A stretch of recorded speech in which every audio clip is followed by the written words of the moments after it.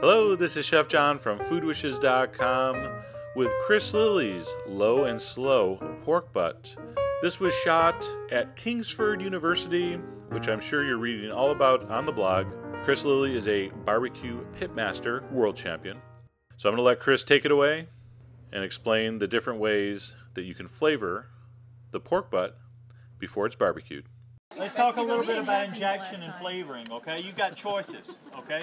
We can do a marinade, we can do a brine, we can do an injection if we're talking about liquid seasoning prior to cooking, okay? Marinade. We can soak this thing in a marinade forever. You're still only going to flavor the outer shell of the meat. There's no way you're going to pull the flavor all the way through to the bone. We can put it in a brine, but to pull the flavor into the meat, you're going to have to sit it in the brine for about probably 24 hours, and it still may not get to the internal portion of the meat. Okay, a brine works through osmosis. All meat has salt in it, okay? But if you put it in a liquid that's saltier than the meat itself, it draws the liquid into the meat.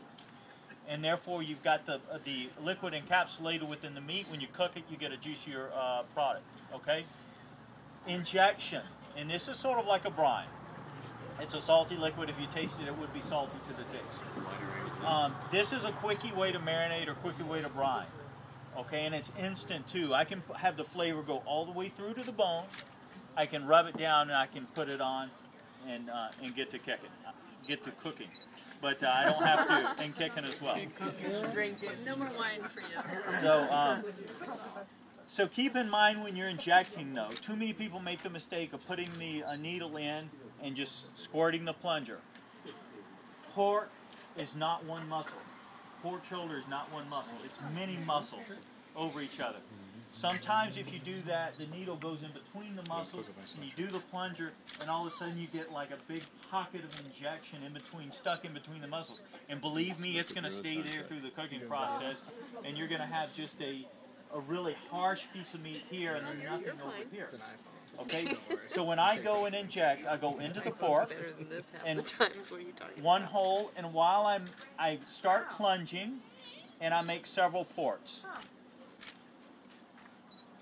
Go into the next hole, several ports. Now, after you do it a while, it's. We're talking. Wow. He's a champion. My video's blurring.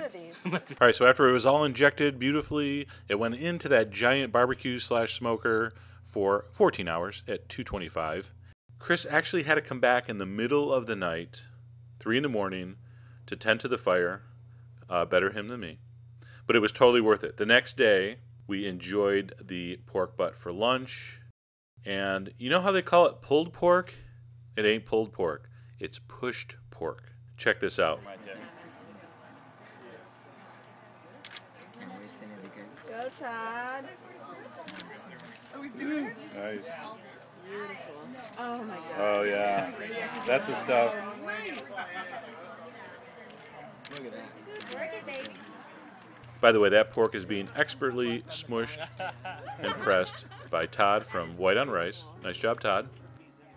And then he asked for some volunteers to help chop it up, but once he saw that, most of it was going on the floor, he took over, chopped the rest, and then made these unbelievably delicious pork sliders with the pushed pork, some spicy slaw in there. So incredibly delicious. So anyway, thanks, Mr. Chris Lilly. Amazing job. Thanks to Seghesio Winery, where this pork love took place. And, of course, thank you, Kingsford University. Anyway, be sure to read the blog post, the recap, and as always, enjoy.